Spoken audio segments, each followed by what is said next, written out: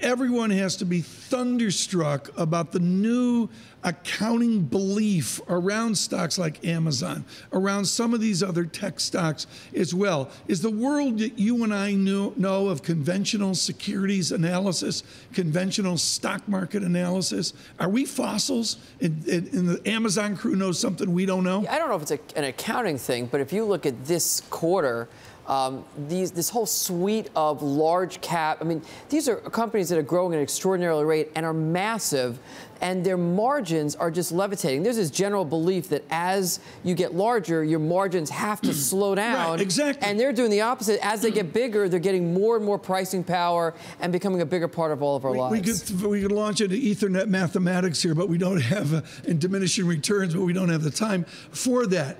One of the great zeitgeists of the week in equities is this is as good as it gets. I'm going to guess John Golub doesn't believe in that. Well, I kind of do believe this is as good as it gets because this quarter, the earnings are probably going to come in at 25% year over year. And this is not the first quarter out of a recession. Yeah, but this is year 9. Do we go down to a single-digit earnings dynamic, or do we just go back to a good old double-digit growth that develops double-digit returns like up 12%, 12 months trailing S&P? Yeah, I mean, when we look out, let's look at this year and versus 19. 19, we're probably looking at earnings that are going to be, let's say, 6 to 7%, which is, Tom, that's fine.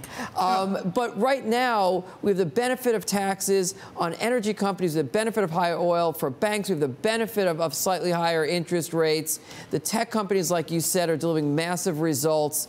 It's just good news everywhere. And I think this is where investors are going to struggle. The news will be fine in 2019. It just can't possibly beat what we're seeing right now.